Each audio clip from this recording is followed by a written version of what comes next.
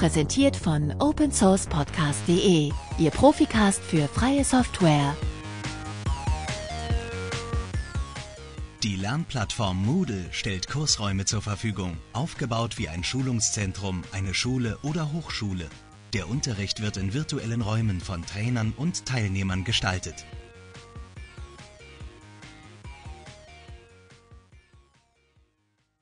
Moodle ist eine Lernplattform oder auch ein Kursraummanagementsystem. Was versteht man darunter und wie kann man sich das Ganze vorstellen? Werfen wir dazu vielleicht erstmal einen Blick auf ein ganz normales Bildungszentrum. Hier im Bild sehen wir ein Volkshochschulgebäude, aber genauso könnte es das Schulungszentrum eines Unternehmens, eine Schule oder eine Hochschule sein, denn das Prinzip ist überall das gleiche. Man hat ein Gebäude, das besteht aus vielen verschiedenen Räumen, in denen Lehrveranstaltungen stattfinden, wo Dozenten, Trainer und Teilnehmer miteinander zusammentreffen. Die Teilnehmer besuchen das Gebäude durch den Eingang. Sie loggen sich ein und so ist das auch in Moodle. Sie melden sich an und werden dadurch identifiziert. Durch die Anmeldung wird der Zugang zu den verschiedenen Kursräumen, die die Teilnehmer belegt haben oder denen sie zugeordnet wurden, festgelegt. Anschließend haben sie Zugriff auf einen oder mehrere Räume.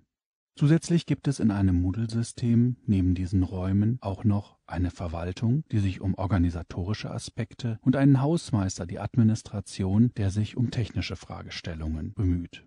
In diesen Kursräumen findet das eigentliche Geschehen statt. Sie sind, je nachdem, was für eine Art von Kurs, Lehrveranstaltung stattfindet, ganz unterschiedlich eingerichtet, so wie das in einem realen Schulungszentrum auch der Fall ist.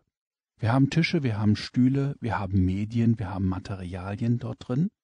Und es ist die Aufgabe eines Dozenten, eines Trainers oder eines Lehrers, mit den Teilnehmern diesen Inhalt zu gestalten. Manche der Räume sind eher auf Inhaltsvermittlung, andere auf eine sehr kommunikative Lehrsituation ausgerichtet.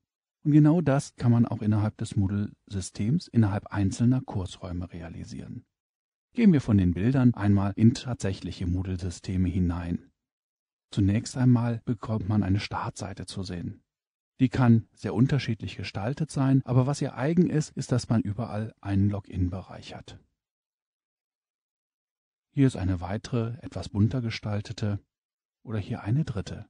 Die Moodle-Kursraumseiten und auch die Startseite können auch sehr gut angepasst werden an das Corporate Design eines Unternehmens, einer Organisation und damit ganz individuell werden.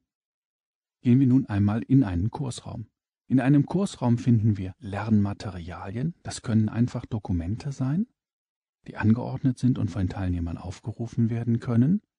Die können angeordnet werden, freier Form, sodass sie zwischendurch Texte, die informativ sind dabei und zum Beispiel Diskussionsforen eingetragen werden. Hier ein weiterer Raum, in dem im Wesentlichen Tests abgehalten werden, die sehr schlicht mit einfachen Zusatzinformationen zur Verfügung stehen und anschließend die Teilnehmer über diesen Link einen Test aufrufen.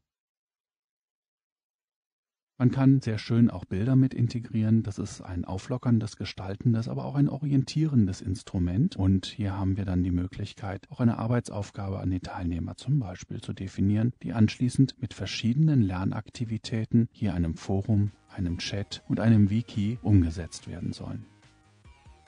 Wieder andere Räume sind sehr stark kommunikationsorientiert. Sie bestehen möglicherweise ausschließlich aus Foren.